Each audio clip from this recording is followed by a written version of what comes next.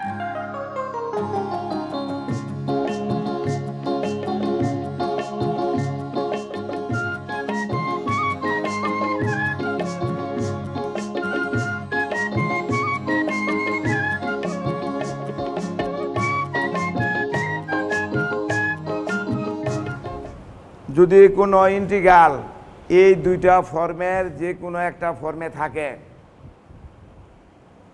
দেখো লেখা সবার শেষ হইলে আমি বলবো, কথা বলবো। হ্যাঁ, এখানে a cos x plus b sin x, c cos x plus d sin x, দুইটা ফর্মের মধ্যে পার্থক্য কি? এটার মধ্যে প্লাস c আর একটা ধ্রুব সংখ্যা আছে, তাই না? Thank you.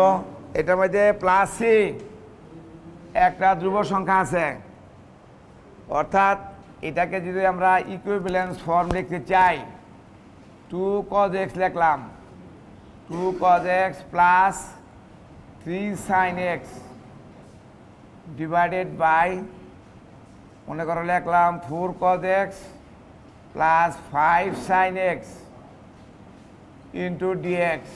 আর এইটা সমান সমান আমরা এরকম লিখতে পারি যে 2 cos x plus 3 sin x plus 4 divided by 5 cos x plus 6 sin x plus 7 into dx।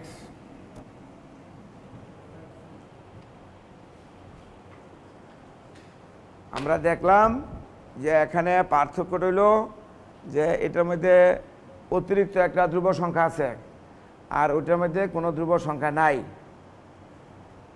তাহলে না থাকলে আমরা এই ইন্টিগ্রেশন, ঠিক আছে, এই অঙ্ক আমরা সবাই পারবো। এই ধরনের প্রবলেম সলভ করার জন্য আমরা এই সূত্র ব্যবহার করব। উপরের এটাকে বলা হয় নিউমারেটর, তাই না, লব, আর নিচেরটাকে বলা হয় হর, মানে দুধের স্বর থাকে উপরে, অঙ্কের স্বর থাকে নিচে, ঠিক আছে। এটাকে বলা হয় ডিনোমিনেটর আর এটাকে বলা হয় নিউমারেটর।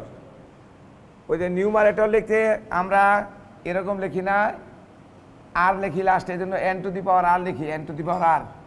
ফর্মুলা, এটা একটা ফর্মুলা, অর্থাৎ এই উপরের যে রাশিমালাটা আছে এইটাকে আমরা প্রথম ডিকম্পোজিশন করে আমরা এইভাবে লিখব, n to the power r মানে numerator equal to m into denominator, অর্থাৎ নিচেরটা denominator plus n into ddx of denominator d to the power r মানে ডিনোমিনেটর।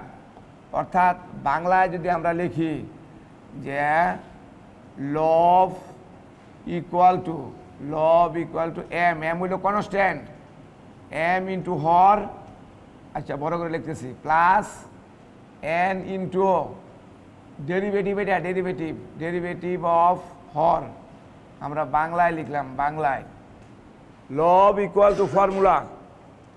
আর এইটার ফর্মুলা হবে নিচেরটা, যেহেতু একটা ধ্রুব সংখ্যা আছে, numerator equal to m into denominator d to the power r plus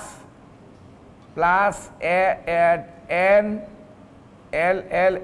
আমরা এটা m না লিখা আমরা একটা কাজ করি, এগুলো l লিখি, l, কারণ হলো আমরা lm লিখি, lmn লিখবো আমরা। এটার m লিখি আমরা m, l, এটারে আমরা m লিখি m। তাইলে এখানে আমরা হবে l যোগ m into ddx of denominator plus n। এখানে একটা নতুন একটা কনস্ট্যান্ট যোগ হয়েছে, আর এখানে কোনো কনস্ট্যান্ট যোগ হয় নাই।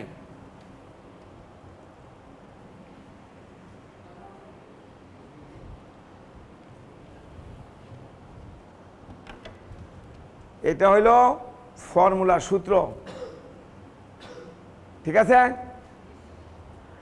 এটা হইল ফর্মুলা, অর্থাৎ এই নিচের এই লবকে আমরা ডিকম্পোজিশন কইরা এরকম করে লিখবো আমরা। আবার এই লবকে আমরা এই সূত্র দিয়ে লিখবো, এল ইন্টু হর যোগ এম ইন্টু ডিডিএক্স অফ হর, মানে ডিনোমিনেটার নিচের যেটা আছে। আচ্ছা আমরা একটা অঙ্ক করে দেখাই। এবার আমরা একটা বইয়ের অঙ্ক করি বা এমনি যে কোনো একটা করি, ওই প্রথমটাই করি, যেটা ধরছি ওইটাই করি। মনে করি প্রথম অঙ্কটাই আমরা করব, উপরের ওইটা করব। তাইলে আমরা ওইটা কিভাবে সলভ করব? লেখা থাকে এরকম, ইভালুয়েট মানে এটার মান নির্ণয় করো, Eva L U A T, evaluate,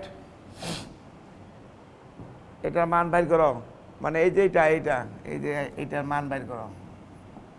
মনে করো 1 আর 2 এই দুইটা মান বার করতে হলো, আমরা এই দুইটা করব। হ্যাঁ, তাহলে আমরা কিভাবে করব বলো? তাইলে বলাটা নাই, তোমরা জানো না। প্রথম আমরা লিখবো যে late I equal to integration of, যা উপরে আছে তাই, 2 cos x plus 3 sin x divided by, কি কলম দিয়ে গেল, 4 cos x plus 5 sin x into dx। এটা সমান সমান আমরা ধরলাম আই। তারপরে আমরা আমাদের নিয়ম কি? নিয়ম হইল আমরা এটাকে বলা হয় নিউমারেটর, তাই না? এখানে লিখবাম যে উই নো, আমরা জানি, এই ফর্মুলাটা আমরা জানি, এটা আমরা লিখে নিব যে we know numerator equal to n to the power r equal to যে l into denominator d to the power r plus l এর পরে হলো m into ddx of d to the power r। এটা হলো আমাদের formula, এটা আমরা জানি, ঠিক আছে? এটা হলো আমাদের ফর্মুলা, আমরা জানি।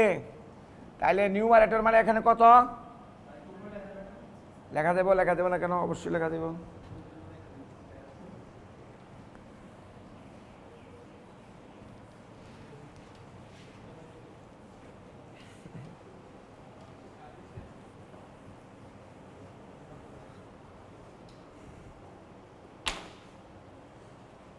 তাহলে ফর্মুলা উপরে হলো দেখি 2 cos x plus 3 sin x, আমরা এইটুকের মান কত আগে বার করি। তাইলে দিস ইজ ইকুয়াল টু, আমরা 3টা ডাক নিব এখানে, যেহেতু আমরা এল এম এন এগুলো মান জানি না। তাহলে এল ইকুয়াল টু এল তো এলই ইন্টু,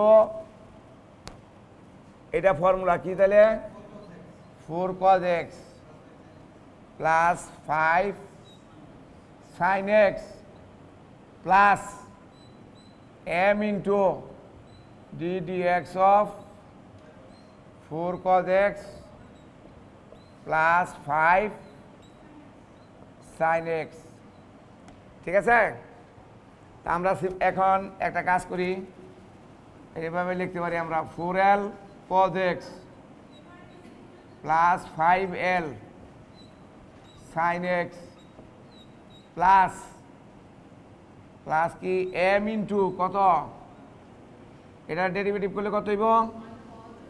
একবার লিখতে পারি আমরা মাইনাস 4m sin x, তারপর হইল প্লাস 5m cos x। ঠিক আছে? ডেরিভেটিভ করলাম ওইটারে, ddx of 4 cos x plus 5 sin x।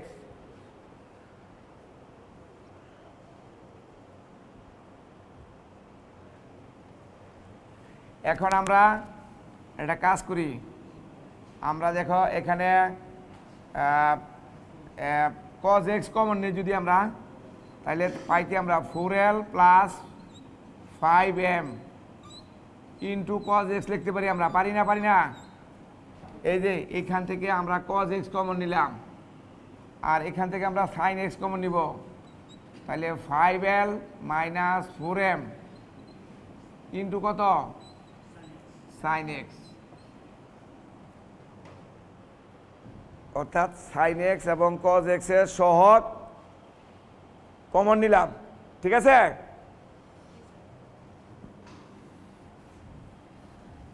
আচ্ছা, কমন নেওয়ার পরে আমরা উভয় পক্ষ থেকে সাইন এক্স এবং কজ এক্স এর সহগ সমীকৃত করব, equating the coefficient of sine x and cos x from both sides. উভয় পক্ষ হইতে equating the EQUATING, equating the coefficient EFFICIE and equating the coefficients of sin x and cos x from both sides, from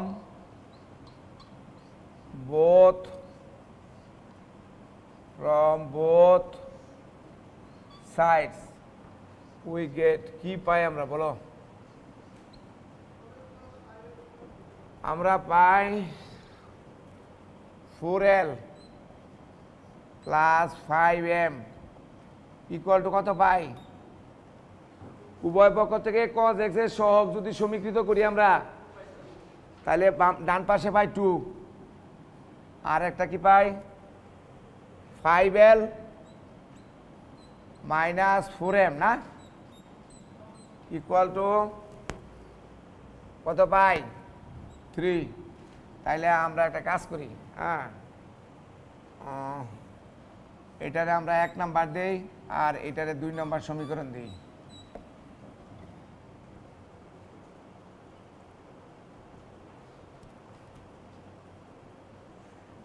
আর ইচ্ছা করলে আমরা একটা কাজ করতে পারি, এই যে এইখানে আমরা আরেকটা লাইন লিখতে পারি যে l into 4 cos x plus 5 sin x লেখা plus m into minus 4 sin x plus 5 cos x, এটার লেখা এইটার আমরা 1 নাম্বার সমীকরণ দিতে পারি, আর এটা দিতে পারি 2 নাম্বার, আর এটা দিই 3 number.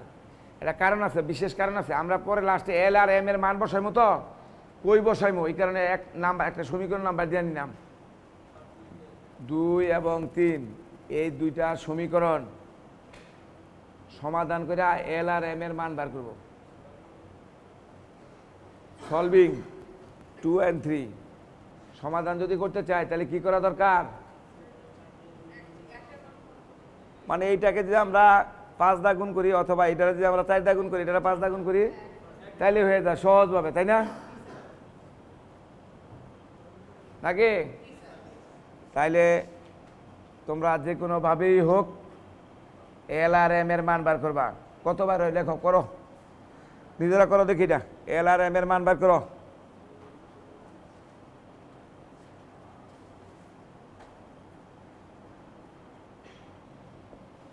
Solving 2 and 3, solving 2 and 3 we get L equal to কত পাই? 1 মিনিট লাগে না করতে, পারো না না? তাইলে 4 4 16L প্লাস কত 20 বাই একটা কলমও ভালো দেয় না দেখি, হ্যাঁ ছাত্র কলম তো লিখতেছি 41 বাই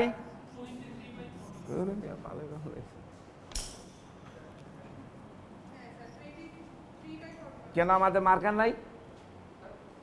মার্কার নাই, এটা তো 23 বাই 41, আর এম এর মান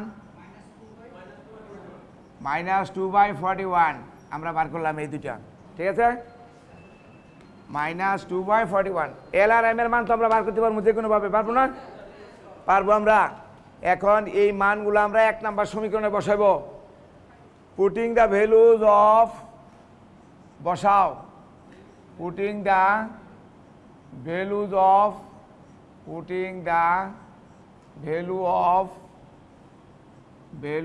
অফ এল এম ইন 1 এক নাম্বার সমীকরণে বসাইলে কি পাই বলো বসাইলে কি পাই ছাত্র কলমই ভালো এইখানে বসাবো আমরা এই যে এইখানে বসাইলে আমরা এরকম পাবো আমরা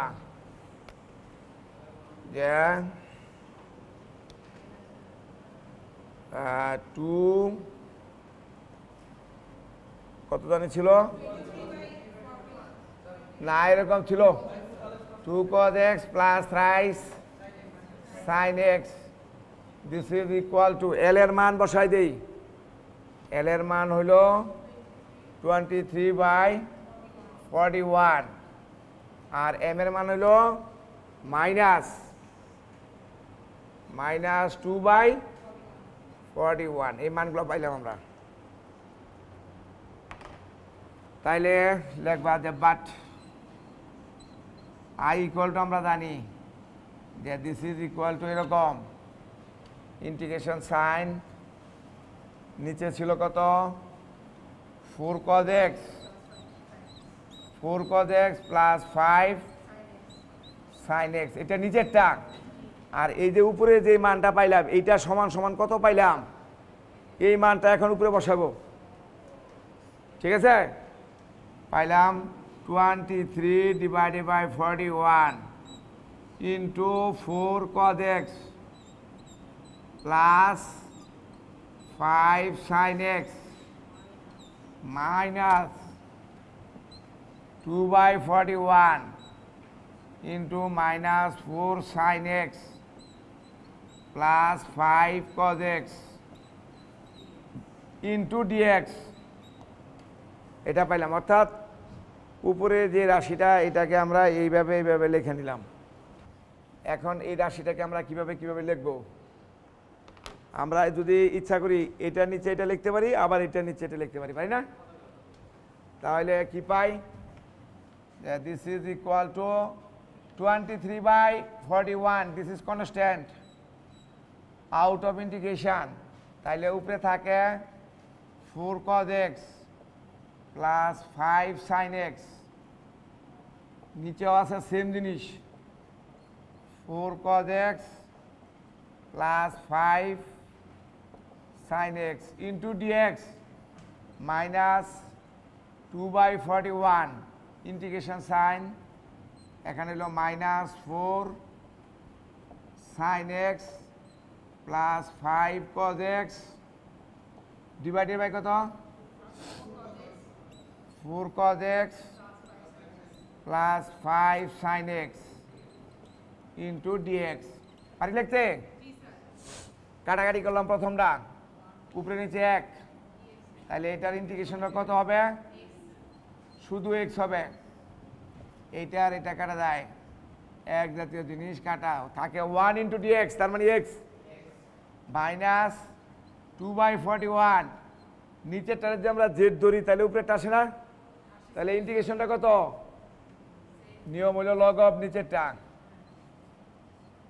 log of 4 cos x plus 5 sin x method of substitution use করলাম plus c this is the answer সিস্টেমটা শুধু বড় কিন্তু অঙ্ক খুব সহজ তারপর একটা যে আমরা করি তাহলে i equal to এরকম দেওয়া আছে মনে করো এরকম আছে 2 sin x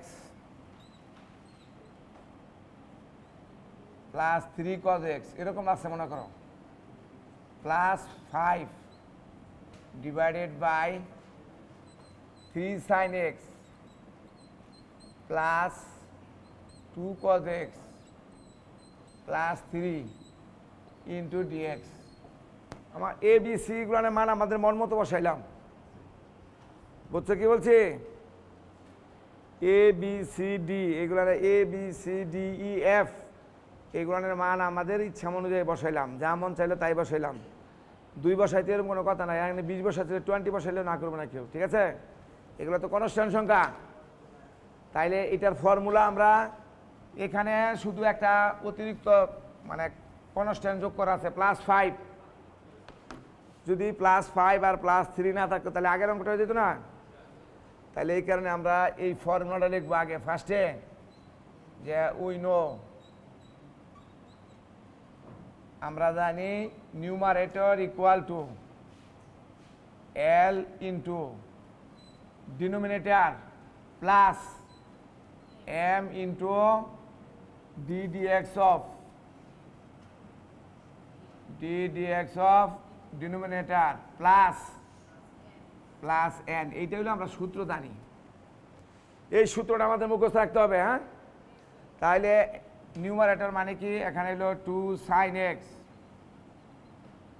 plus 3 cos x plus 5, তাহলে ইকুয়াল টু কত, L into 3 sin x denominator 2 cos x plus 3 plus M into ddx of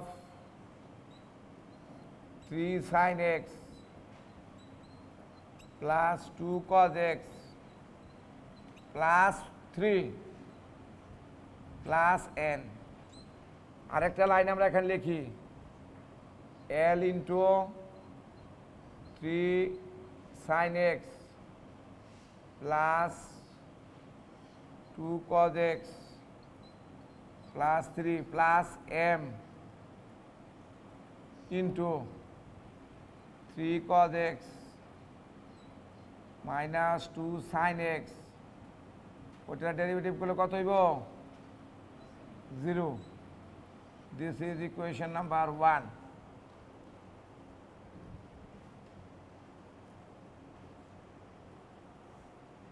এখন আমরা এখানে আরেকটা লাইন লিখতে পারি, আমরা sin x cos x common নিব, 3L প্লাস না minus 2m into sin x,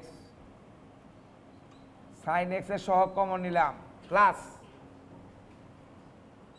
2L plus 3m into cos x plus n। এই লাইনটা করলাম কেন, সহগ সমীকৃত করার জন্য, equating the coefficient of sin x and cos x from both sides, we get কি পাই বলো, 3L minus 2m equal to কত পাই, 2। sin x এর সহগ সমীকৃত করলাম, এটার আমরা নাম্বার দিলাম ইকুয়েশন নাম্বার 2। আরেকটা হলো 2L plus 3m equal to হলো 3, এটা হলো ইকুয়েশন নাম্বার 3। আর কনস্ট্যান্ট সংখ্যা কত, sin x cos x কমা লেখো, n কনস্ট্যান্ট টার্মস। এক কথায় লিখি আমি, এক কথায়, equating the coefficient of like terms বললে মনে করো যে এখন তাহলে কনস্ট্যান্ট সংখ্যা বাম পাশে কত আছে, তাহলে ডান পাশে কি আছে, আমাদের একটু ভুল হয়েছে মনে হয় এই জায়গাটা, না, এখানে হবে 3L প্লাস 3L প্লাস কত, প্লাস L n, না, 3L প্লাস n, এটার কোনো নাম্বার দরকার নাই, এটা হলো কনস্ট্যান্ট সংখ্যা। তাহলে এটা হলো 3L প্লাস n, দেখুন করলাম, আর এখানে তো m তো কাটা, n 3 0 এ দেব না, তাইলে এখানে নাই, সুতরাং এখানে হলো 3L plus n, 3L plus n equal to 5, this is equation number 4। এখন এই 2 3 4 এই ইকুয়েশনগুলো সলভ করে আমরা এল আর এম এন এর মান বের করব। এল এম প্রথম দুইটা সমাধান করে কি করব, এল আর এম এর মান বের করব। তারপরে তৃতীয়টা নাম্বার এল এর মান বসালে এল এর মান বের হবে। তাহলে এই মানগুলো আবার আমরা এই এক নাম্বার সমীকরণে বসাইলে ওই আগের মতো কিন্তু মধ্যে এইখানে একটু কঠিন আছে, ব্যাপার সারা আছে, এখানে আমরা করতেছি। তাহলে বলো তোমরা করো সলভিং 2 3 and 4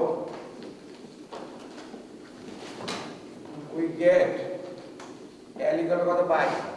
দেখো তুমি যদি এখানে 3 দ্বারা গুণ করো তাহলে 6 হ্যাঁ 12/30 L এর মান হলো 12/13 m হচ্ছে 5/30 m এর মান হলো 5/13 n এর মান 36 থেকে 35 মাইনাস কত হবে বলো? এখানে বসানো শুধু রে ভাই 3 12 36/13 তাহলে হলো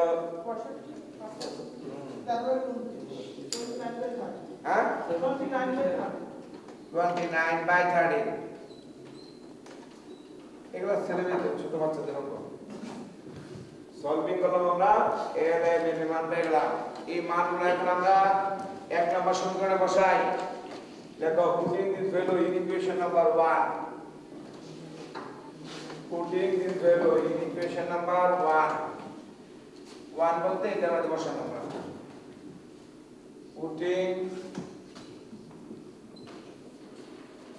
putting the values of LM and M in 1 এক নম্বর সমীকরণে বসাইলে আমরা কি পাই? we get পাই এরকম আমরা 2 sin x plus 3 cos x plus 5 এর মান পাইলাম 12/13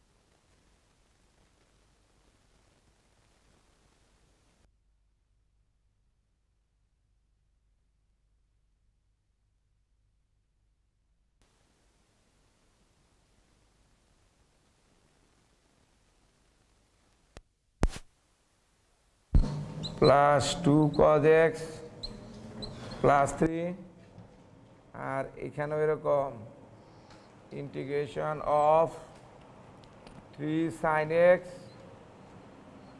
plus 2 cos x plus 3 আরেকটা রইল plus 29 plus 29/13 into integration of উপরে dx নিচে হইল এরকম 3 sin x plus 2 cos x plus 3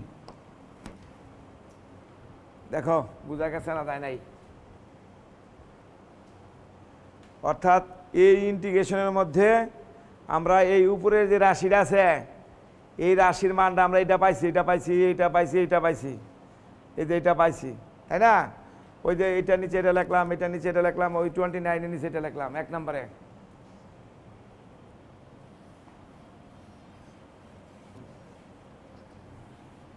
তাহলে যদি আমরা ইন্টিগ্রেশন করি তাহলে কি পাই? প্রথমটারে উপরে নিচে হবে 1, তার মানে হইল this I equal to 29/13 into x plus 12/13, তাই না? নাকি না 5/13? এটা হলো 12/13 না? 12/13 আর পরেরটা হইল 5/13 5/13 ইন্টু লগ অফ নিচেরটা 3 sin x method of substitution 2 cos x plus 3 plus 29/13 into I1 say bracket I1 where I1 equal to what I1 এর মানটা কত বার এলো উপরে হলো dx 3 sin x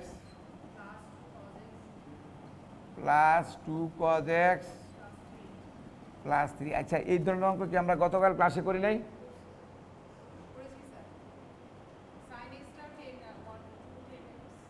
গত ক্লাসে a cos x plus b sin x plus c এই ধরনের করছি না গত ক্লাসে তাইলে এখন আমরা কি করব sin x এবং cos x এর পরিবর্তে ত্রিকোণমিতিক সূত্র লিখব তাই না মনে নাই সূত্র হলো এটা sin x এর সূত্র হলো 2 tan x/2 divided by 1 plus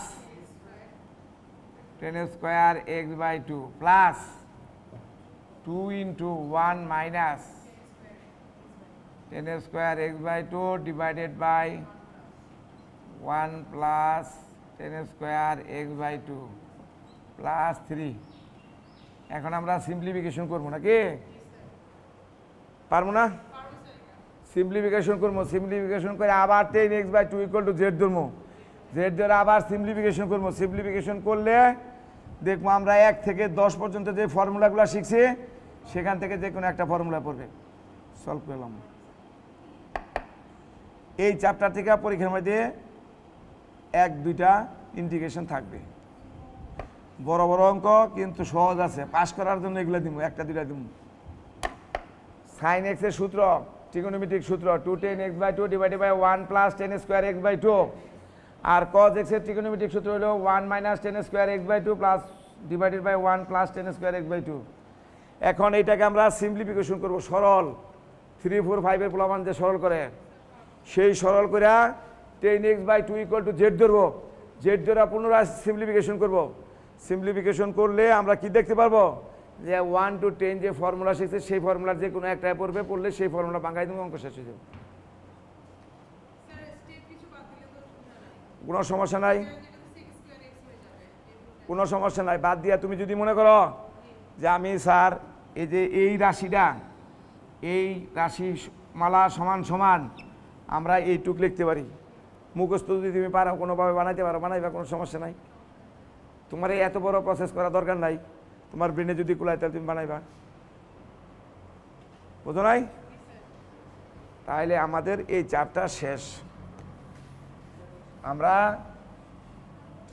integration শিখলাম বাই ট্রিগোনোমেট্রিক ফাংশন ট্রিগোনোমেট্রিক ফাংশনের যে ইন্টিগ্রেশন আছে সেগুলো আমরা একবারে বিস্তারিত দেখলাম এই ইন্টিগ্রেশন তোমরা পারো উপরে dx নিচে মনে করো এরকম আছে 4 plus 5 sin x সাপোজ এই অঙ্কটা তোমরা পারো না গত ক্লাসে আমরা পড়ছি এই অঙ্কটা পারি নাই এখানে শুধু কি করবো আমরা sin x এর যে সূত্রটা আছে এটা বসাই দিব এখন মনে করো এরকম একটা 0 to এখানে দেওয়া আছে 0 আর এখানে দেওয়া আছে 0 to π/2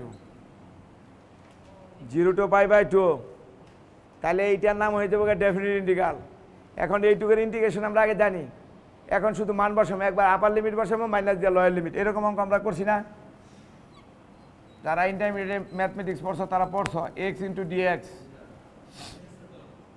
এর ইন্টিগ্রেশন কত বলো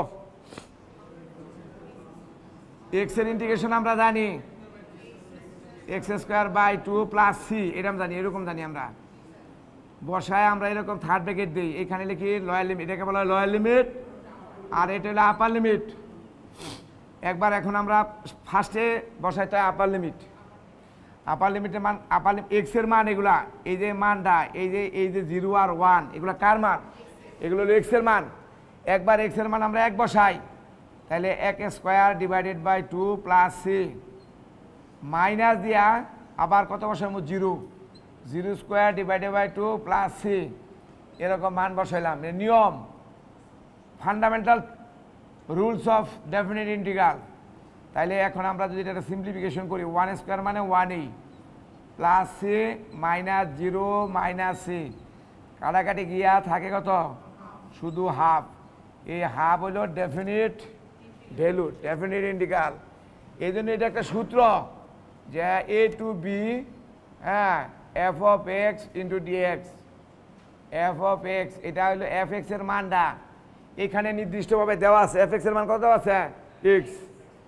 যদি এখানে এরকম লিখি যে x square by x cube লিখি, by x square plus x লিখলাম প্লাস 1 লিখলাম, কেউ অসুবিধা আছে কোনো বড়? কোনো সমস্যা নাই। তাইলে এফ এক্স এর মান আমরা এফ এক্সকে এই এফ এক্স এর পরিবর্তে এখানে কত দেওয়া ছিল, এফ এক্স এর পরিবর্তে এক্স দেওয়া ছিল, দেওয়া ছিল না? আর এখানে মনে করে এফ এক্স এর পরিবর্তে কিছু দেওয়া নাই, আমরা ধরে লইলাম যে এই এফ এক্সকে, অর্থাৎ আমরা ধরলাম কি যে late integration of F x into dx, এইটুকের মান হইল capital F of x plus C. ধরে লইলাম, আমরা ধরলাম, বললাম যে এইটুকরে ইন্টিগ্রেশন করলে ক্যাপিটাল এফ অফ এক্স হয়, ক্যাপিটাল এফ অফ এক্স, কারণ এটার তো কোনো নির্দিষ্ট মান নাই। এখন এফ এক্সের কোনো নির্দিষ্ট মান আছে? এইটা একটা ফাংশনাল ভ্যালু। আমরা বললাম যে এই ফাংশনাল ভ্যালুকে আমরা যদি ইন্টিগ্রেশন করি তাহলে আরেকটা ফাংশনাল ভ্যালু পাইলাম, প্লাস সি পাইলাম, ঠিক আছে? তাহলে এইটুকরে আমাদের এটা নিয়ম কি ছিল? আমাদের আগেরটা নিয়ম ছিল এরকম, তোমরাই বলছো স্যার এক্সরে ইন্টিগ্রেশন করেন, x square by 2 plus C হবে। এখন আমরা এইটুকরে ইন্টিগ্রেশন করলাম, এফ এক্স প্লাস সি হয়েছে, তাহলে আমাদের লিমিট বসাইতে হবে না? তাহলে সুতরাং তাহলে এটার মানটা কত হবে? তাহলে এইটুকরে ইন্টিগ্রেশন করলে, আমরা এইটুকরে ইন্টিগ্রেশন করলে কত লিখবো বলছি, F of x plus C. তারপরে আমরা কি করবো, এরকম একটা থার্ড ব্র্যাকেট দিব, এখানে এ আর এখানে হলো বি, মানে নিচে হইলো লোয়ার লিমিট আর উপর হইলো আপার লিমিট। এখন আমরা একবার এক্স এর মান কত বসামো, একবার এক্স এর মান আমরা বসাইমো বি, আবার এক্স এর মান কত বসাম বলো, এক্স এর মান এ বসাইমো, F of A minus C, এই প্লাস সি মাইনাস সি কাটা থাকে কত, F of B minus F of এ। আমরা দেখলাম কি দেখলাম যে ডেফিনিট ইন্টিগ্রালে যদিও আমরা এখানে সি যোগ করছি, পরবর্তী টাইমে আর কখনো সি যোগ করব না। এই সি যোগ করে দেখছি যে কোনো কাজে লাগে না। অর্থাৎ এখানে আমরা প্রথম ক্লাসে আমি বলছিলাম যে ডেফিনিট ইন্টিগ্রাল ক্যালকুলাসের মধ্যে কনস্ট্যান্ট অফ ইন্টিগ্রেশনের উপর নির্ভরশীল না, আর ইনডেফিনিট ইন্টিগ্রাল কনস্ট্যান্ট অফ ইন্টিগ্রেশনের উপর নির্ভরশীল। এখানে যদিও যোগ করছি, করে দেখলাম যে কাটাকাটি যায়, তাহলে বা কেন আমি যোগ করুন বারে। এই জন্য আমরা এখন থেকে আজকে থেকে জানা নিলাম যে definite integral does not depend on constant of integration.